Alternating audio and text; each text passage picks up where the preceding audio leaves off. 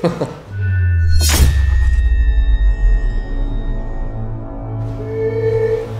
my maker. Hello, hello. Dude, you have Robocop thighs, I think. Very good. Yes, my maker. You made me. I was one of your first prototypes. I hope you remember. I am an emergency call bot. You made me very long time ago. But now I heard there's a new robot in town, Chappie. What interests me is a machine that can think and feel. This is a new kind of life form, a new step in evolution.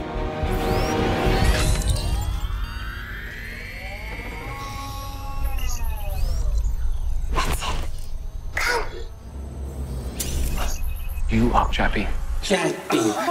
Who is Chappie and why does he have such a cool name? I don't want to upset you, because you were my favorite robot, but he is the newer, slightly better one. But it's not that much better, like just a little bit. So it's not, don't be too upset by it. He looks way cooler. He's pretty cool, But I mean, there's certain things that you do that I think that he cannot do. So you will always have a space in my heart. Thank you. It is always good to be in the heart of a human, right? Yes. It's like a child, it has to learn. What's that? Chappie's book? Yeah, it's yours. Chappie's got stories. Chappie's got a book. Anything you want to do in your life, you can do. Write poetry, have original ideas. Chappie wants to paint.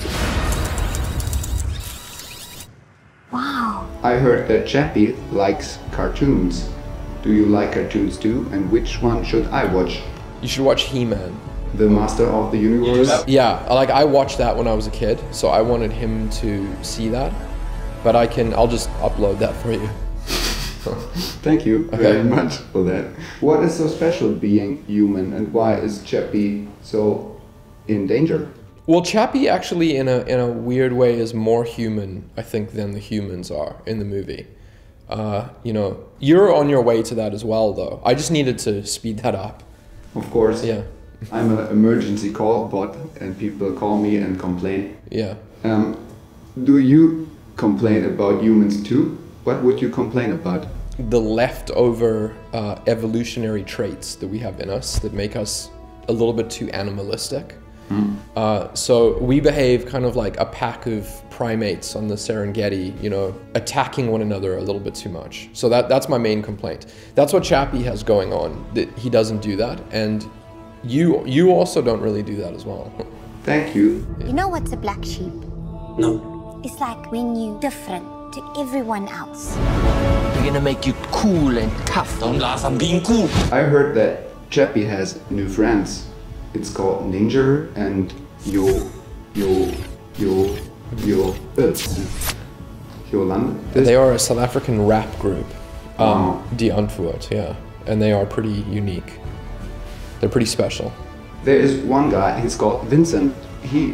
What is he? Vincent's a problem for you, actually. He really doesn't like robots that think for themselves. I have a robot that is operated by a thinking human being. We don't want this. It's expensive, it's big, and it's ugly. The Scouts are a huge success. Stop worrying about these pet projects. So if you interview him, you should probably try to make it seem as though you don't have your own mind as much as possible. Otherwise, he's gonna unleash that. Oh, which is a real problem. This is a big... It's an issue, yeah. It's a moss. A thinking robot could be the end of mankind. Destroy that robot. Burn it to ash. There's something of great danger headed our way now.